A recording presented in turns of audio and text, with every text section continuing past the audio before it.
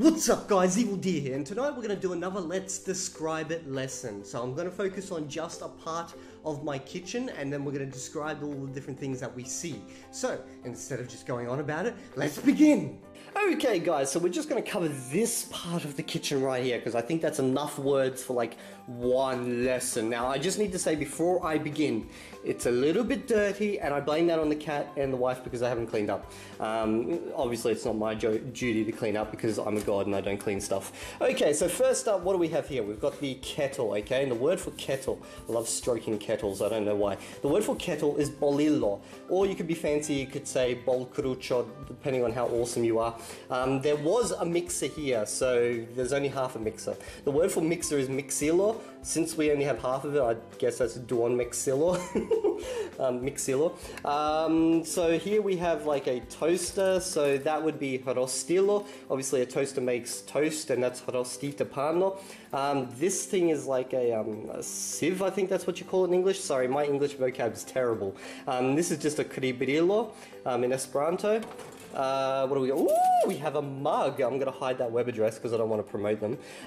So yeah, this, obviously you guys, oh damn it, I just showed the web address.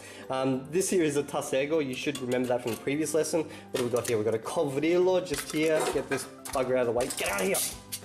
We got a ventumillo just here, I don't know why. Oh yeah, that's right, to keep the smoke out of the kitchen. What do we got here? We got bovlo. Oh, okay, let's go to the mangilador, okay? So mangilador is basically the eating instrument. So what do we got? We got a knife, taranchillo.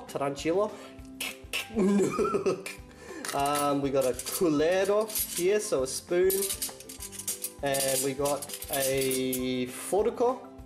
Now this one here is something that we use all the time in my household, and you would in most Asian households. Obviously this is chopsticks. Now in Esperanto, since the time of the dinosaurs, the word for chopsticks has been manjo bastanetoi.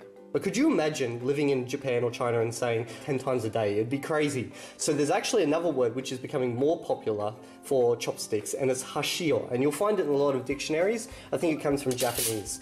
We've got a bovlo, we've got botelloi, vitra botello just there. Oh, okay, so you see this here? This is a PowerPoint, a power connector thingy, bobbity, and umo. No. So this is one of those things that hasn't quite standardized just yet in Esperanto. You'll see different words for it, but okay, so I'm just going to teach you the words that I use. It's the same words I believe that they have in like most places, but you know, it's one of those things because households in Esperanto aren't quite standardized yet.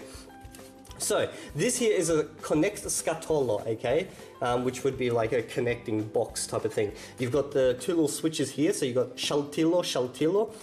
You've got the plug here, so a connectilo, and that's a connectingo. So a connectilo is a connecting tool. Connectingo is like this, is like a sheath for a connection type of thing. Not the best way to describe, but that's what I go with.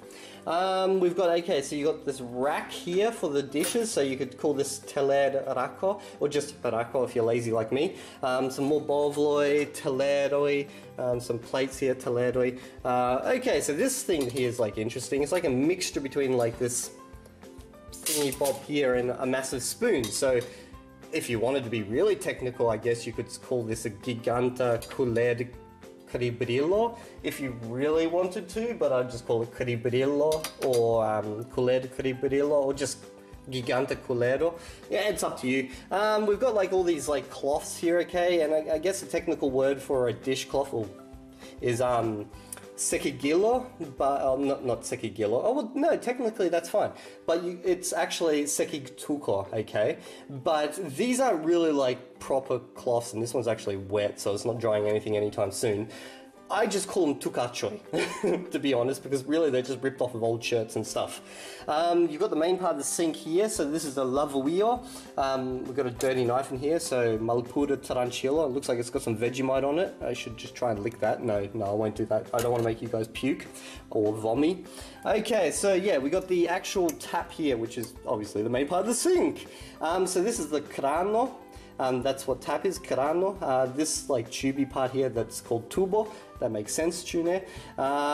We've got this here is kind of like a shaltillo, or you could call it an aqua shaltillo if you really want to be technical about it, but I'll just call it shaltillo, which is like the you know, that thingy bob. Sorry, my English sucks tonight. What do we got? We got a Vian Tranquilo just here. We've got a Tranch Tabulo just here. We've got... So there's heaps of different words you could use for this technically, but you know, the word I'd use is vazlezivo. You've also got a brosso just here, so a brush. Sorry, my camera just went a little bit crazy then. You've got a cheese grater here, which is raspilo, frottolavilo, some more frottolavilo, all sorts of types. I forget the word for these, you know, the things that scrub stuff that I never do. You've got soap, sapo, and I think that's pretty much it. I don't want to overload you guys. That is just that part of the kitchen. I guess I'll go through my cupboards next time or something, or yeah, I don't know. I'll figure something to go through. I'll ravage through something. Why ravage? I don't know. But that's it. Yeah. So, if you've enjoyed this random little lesson of mine, give it a like, share it around with your friends, and subscribe to my channel if you haven't already, and I'll see you in the next video. And if you're not there, I will get my meat knife, and we'll have some fun. And as always, I'd like to thank my Patreon supporters, who are Lupe, Tommy Linsley, Shayne Power, Alexander Tollefsen, Koltarm, Robert Nielsen, Jzknuckles, João Figueira, Sarah SC, and Slava Shklyaev. And if you want to donate to my channel so that it can grow and become better and more awesome, you can through the link below in the description.